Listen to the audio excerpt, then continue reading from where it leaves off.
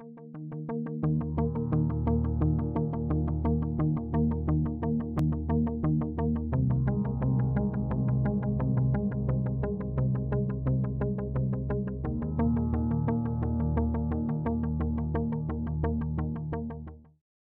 to Ethics Matter. I'm Stephanie Tsai, and I'm joined by Krista Tippett, the host of the award-winning public radio program On Being. It's also a podcast, and in that program, she talks to people of faith and also in the secular spheres of science and activism. Her most recent book is called Becoming Wise. Krista, thank you so much for joining us. I'm so glad to be here. So let's start with the title, Becoming Wise. Kind of an ambitious title.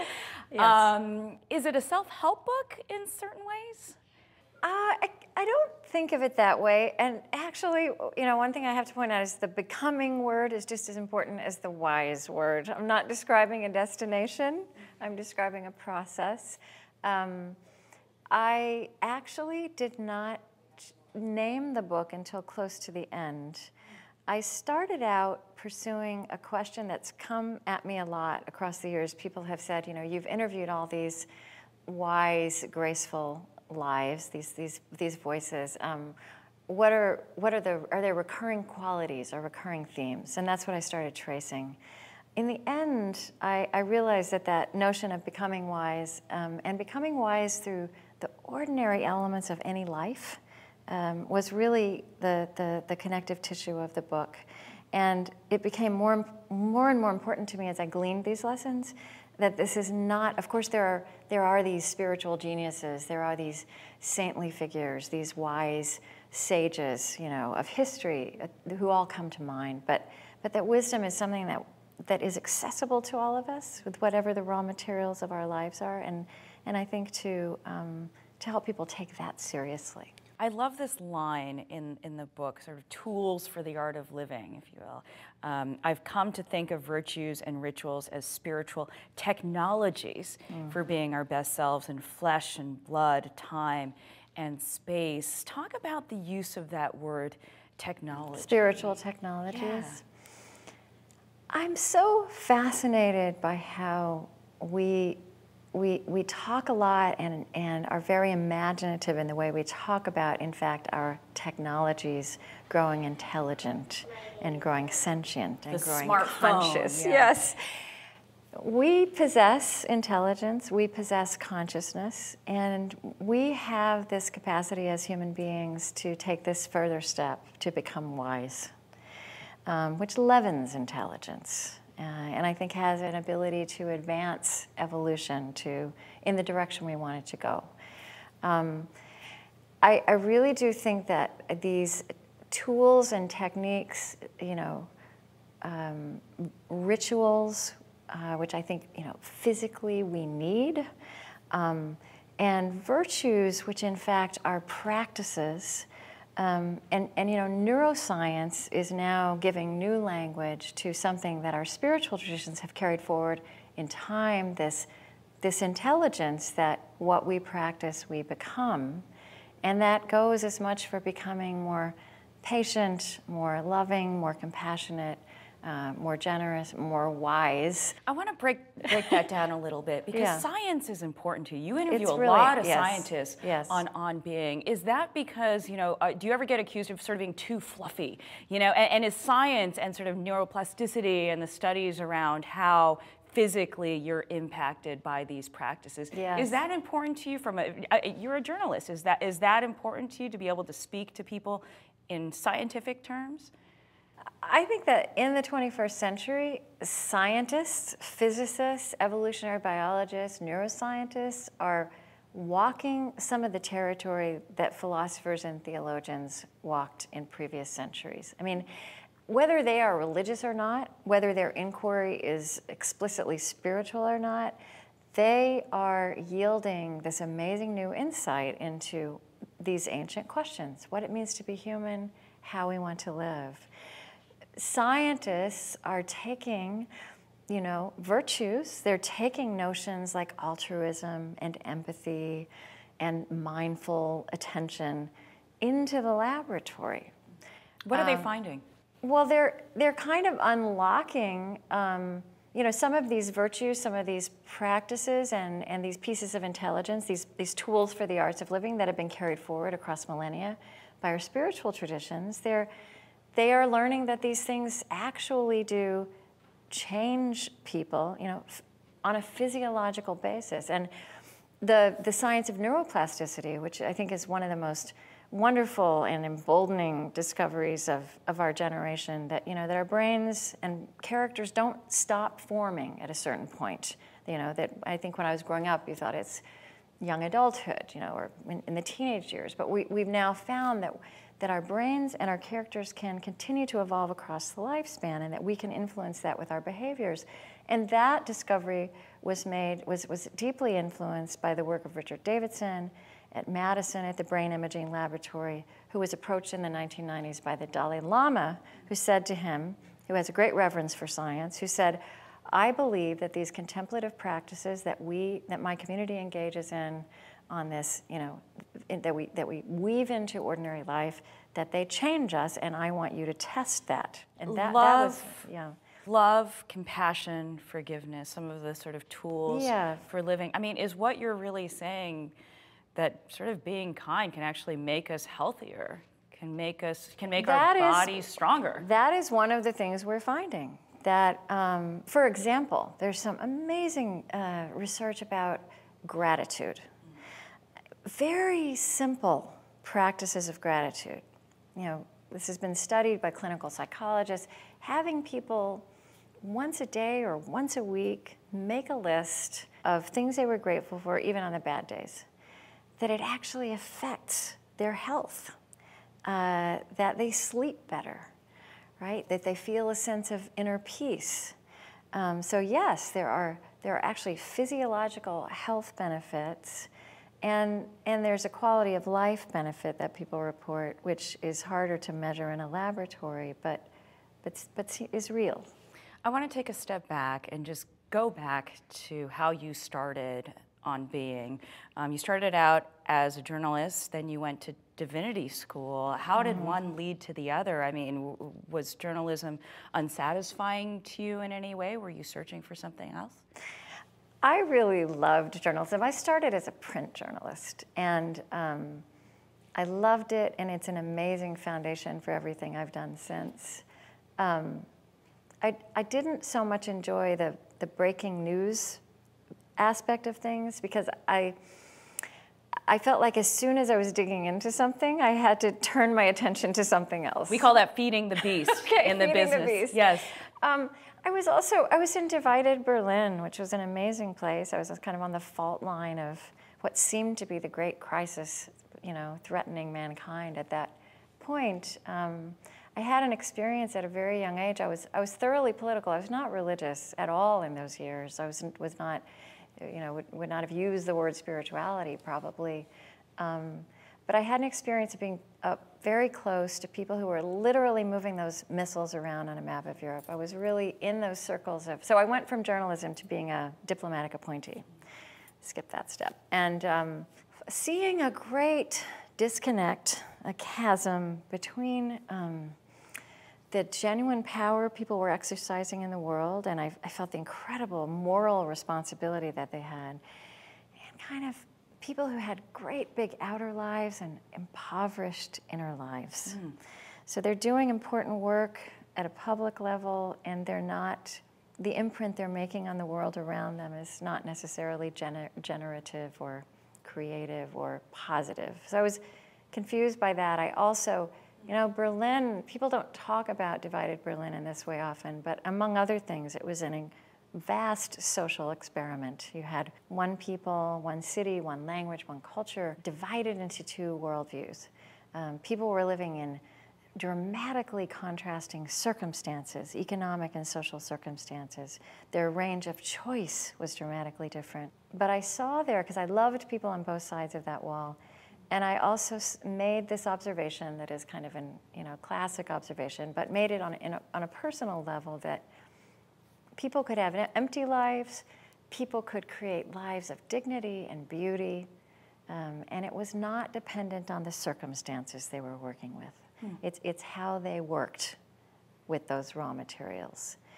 And that led me kind of reluctantly to start asking what I finally called spiritual questions, wanting to work at that human level of change and where people make meaning. You said that you were not spiritual, though, at that time. So that was actually a personal journey for you. You were asking yourself those questions. Yes, because I'd only been asking political questions. And I then started, as I said, I started asking spiritual questions, but I only called them that after a while. And then, because I had grown up in an immersive religious world, but where the life of the mind was not honored, the life of the mind was kind of held at bay. I went to study theology because I needed to know that this could have intellectual content as well as spiritual content. I also needed to know that that working in this sphere, taking it seriously, this sphere, what we call religion and spirituality, could in fact address the complexity of the world I'd experienced. And, I found theology to be thrilling, just a thrilling discipline, an incredible intellectual heft. But then I came out of that in the mid-90s into this American landscape where it was a moment of incredible toxicity of, of very few strident religious voices defining religion in American public life. And I have to say, being handed the microphone by journalists, because figures like Jerry Falwell, Pat Robertson, they were very entertaining. The Moral Majority. Yes, the Moral Majority, the Christian Coalition. They did sound bites, which was kind of a new invention then, really well. Yes. They got a lot of traction at that time. I want to get traction. into all of that, but I want to go back to those days in divided Germany, because you talk about that disconnect between sort of spirituality and maybe humanity and maybe even ethics. And realpolitik, because that's what you're really talking about when you talked about that time in the Cold War. You're talking about realpolitik. Why does there have to be such a separation? Even leaders that say they are practicing Christians seem to sort of have this divide between policy and the way they behave in the world, these major players, and their inner life. Is part of what Krista Tippett is doing, trying to bridge that, find a way to integrate those lives? Yeah, so I think I'm all about reality and being reality-based. And the reality of policy and politics at those highest levels is that there are very, very few choices where you really have a clear-cut, simple choice between something that's good and something that's evil. True. Something that's moral or something that's immoral. At that level of complexity, it doesn't work that way. Having said that, I think that, I was born in 1960, and I think that part of the story of the latter half of the 20th century is that we thought we could kind of retire this irrational, spiritual, values-driven part of life. We had this, this was kind of our culture. We had this culture. We'd won the war. The economy was booming. We believed in our systems. It was a century of ideologies, and we believed in facts to be able to tell us the truth and drive the truth. And in the 60s also, this country experienced genuine diversity. Really, for the very first time, for the first time, non-European immigrants began to come into, the laws were changed. Of course, America had been racially diverse before then, but the 60s was the first time we really integrated that into our sense of self. And also there was all this eruption of new ideas, of social freedom and of intellectual freedom that was new, cultural freedom. Part of the way we navigated that was with this virtue of tolerance, which is about kind of letting you be you and I'll be me. And part of the way, and it was a good impulse, one of the things I believe very deeply now is that tolerance has outlived its usefulness as our only civic virtue. Like that you say in your book that's kind of a low bar. It's a low bar. Can we go further than tolerance? But it was a way of creating control and keeping the peace and navigating something that was very new. But one of the ways we did that was to create, what we call values-free spaces. And you of course, you could have deep convictions, but you checked them at the door of your workplaces, of your professional life, of politics, of school. And there were reasons for that, but I think I don't think it was sustainable, and I think it did have the effect of training all of us to actually go into public life, into our common life, without our moral grounding. We haven't learned to flex those muscles. So it's no wonder to me that people, not just in those highest places of policy or those large public lives, aren't very skilled or experienced at bringing their sources of moral discernment into that realm of decision making. So assuming that one day they do you run into the problem of sort of the moral majority and values clashing? Yeah. Is that part of what that's the scary model we got in the late 20th century that made it seem all the more right that we should keep this out. I like to pose this thought experiment. What if when Christian voices, Orthodox conservative Christian voices, reasserted themselves into American political life, which was after a chosen silence and there'd been a kind of withdrawal in the early 20th century. What if when that happened, what they had done, the effect of that, would be not to just to bring certain positions into play, but to model the deepest virtues of Christianity? What if the result of that had been that we would all have seen robustly modeled what love of enemies could look like in politics, in real policy situations? What if it had become a great experiment in that?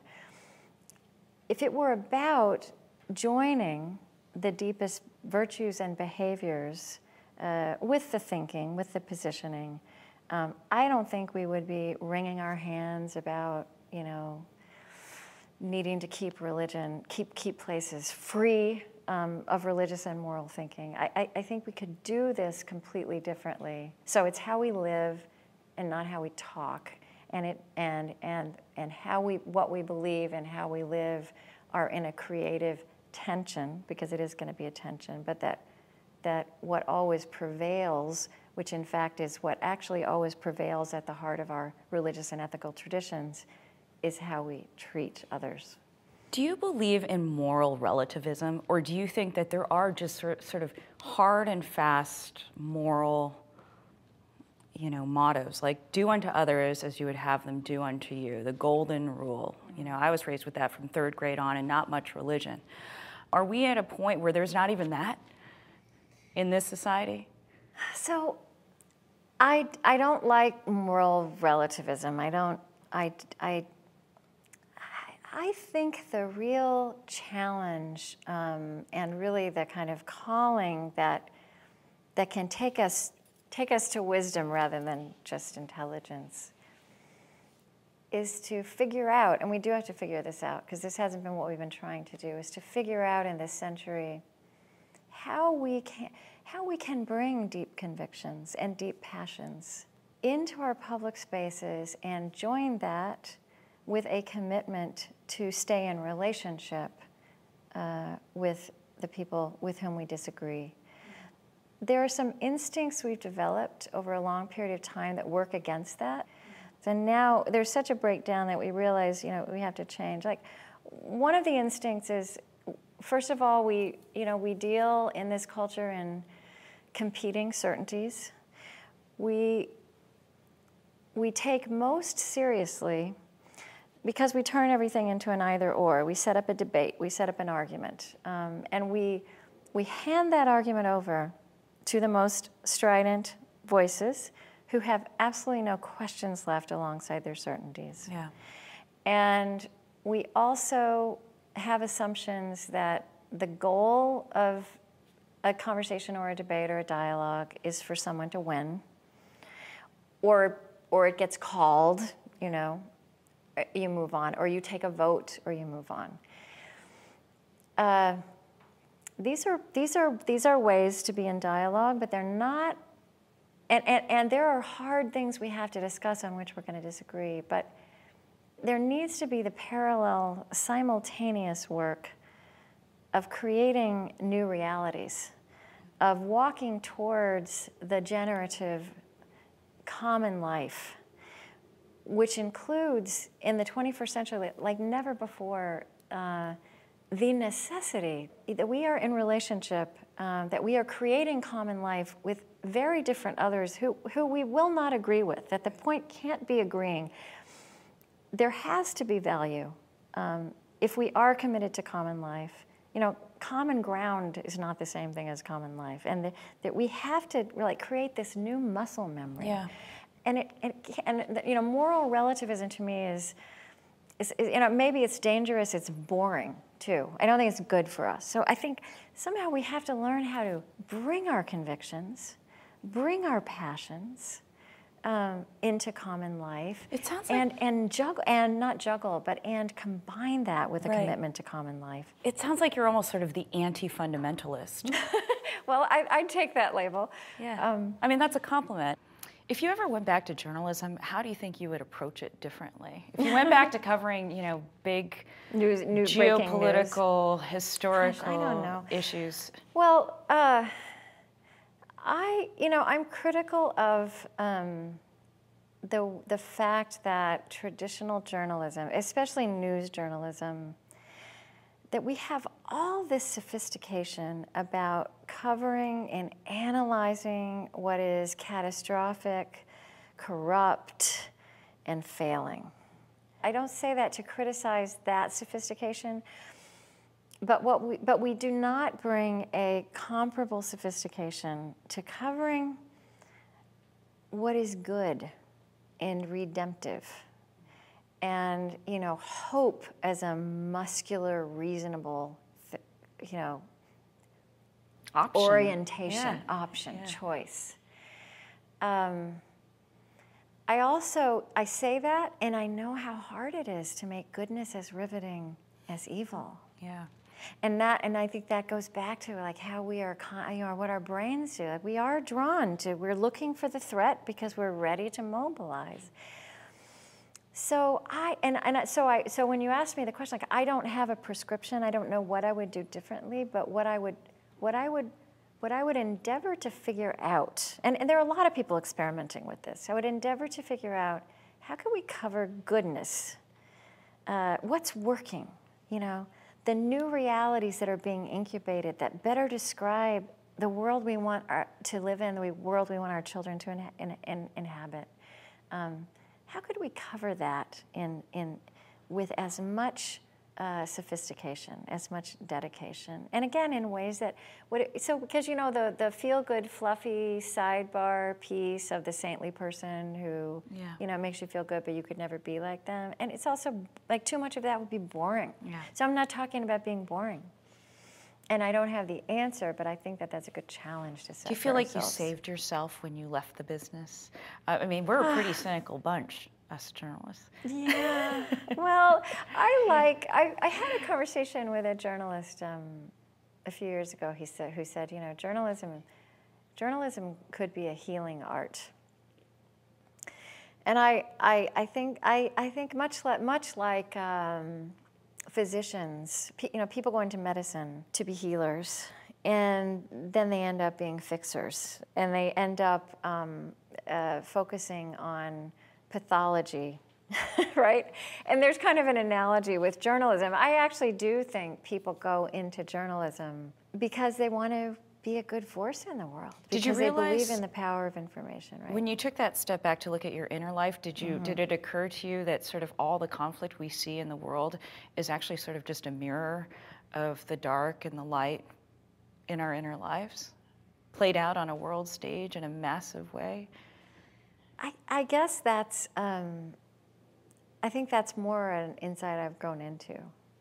I think I was trying to understand back then in divided Berlin, you know, it didn't make sense to me that that we don't always do what's best for us, and that we don't always, that we often act in ways that work against our own deepest longings and the needs of others.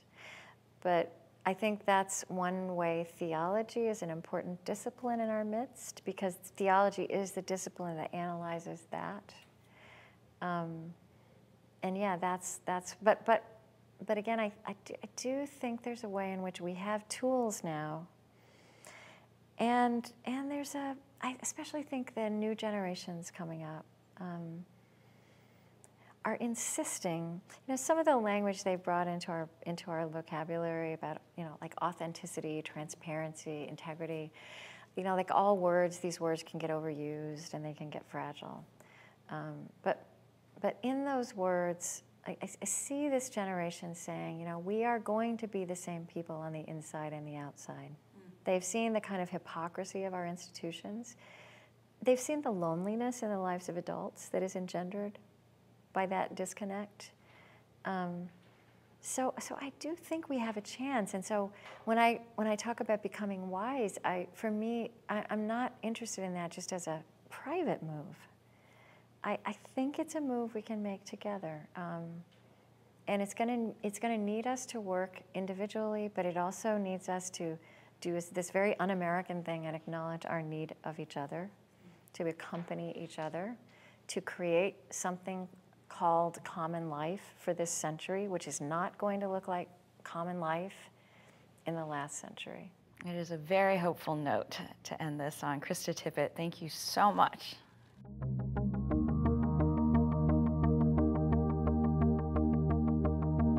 For more on this program and other Carnegie Ethics Studio productions, visit carnegiecouncil.org. There you can find video highlights, transcripts, audio recordings, and other multimedia resources on global ethics. This program is made possible by the Carnegie Ethics Studio and viewers like you.